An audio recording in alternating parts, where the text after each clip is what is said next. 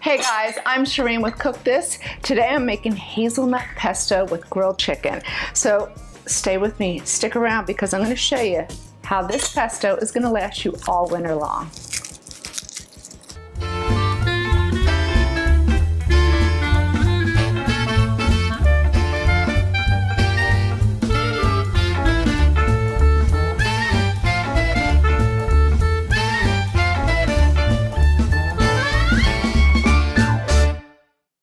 My chicken marinating in the fridge, just olive oil, garlic, just like I did for my flank steaks chimichurri, same way, but I'm doing it for the chicken. See, it's a great little marinade you can use for so many other preparations. Now I'm working on the pesto. So in place of pine nuts, which is very traditional with a pesto, I'm using hazelnuts. Hazelnuts, a little fresh lemon juice. I'm gonna finish the zest at the end, garlic, a good extra virgin olive oil, and lots of fresh basil.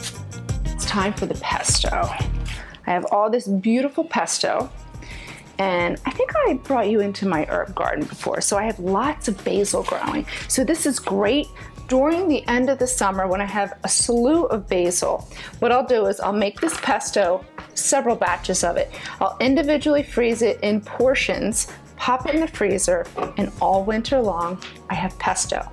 Toss it with chicken, steak, you name it. It's great. I don't love it with pasta though, I have to be honest, because I feel like this is so light, beautiful, and fresh.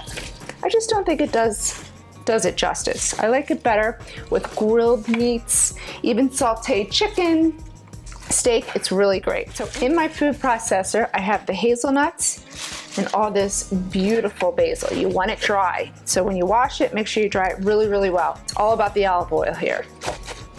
Freshly squeezed lemon juice. We'll season it with salt and pepper. I'll give it a whip, and through the feed tube, I'll run a good quality extra virgin olive oil.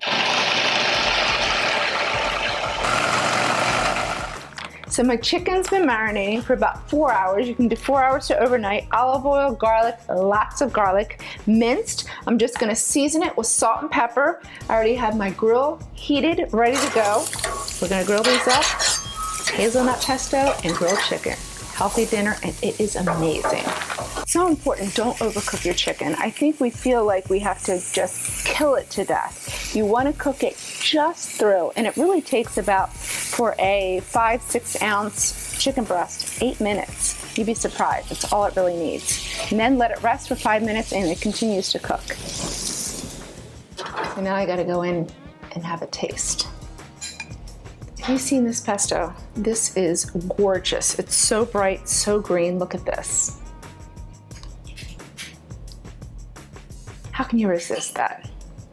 This is the pesto that's gonna keep on giving all winter long. You're gonna love it. So just individually put it into tight plastic containers, tight lid, into your freezer.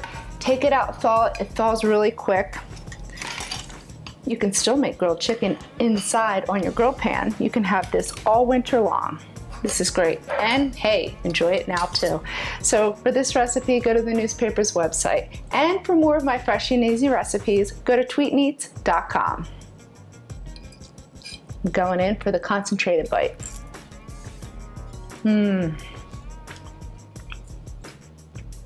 Summertime.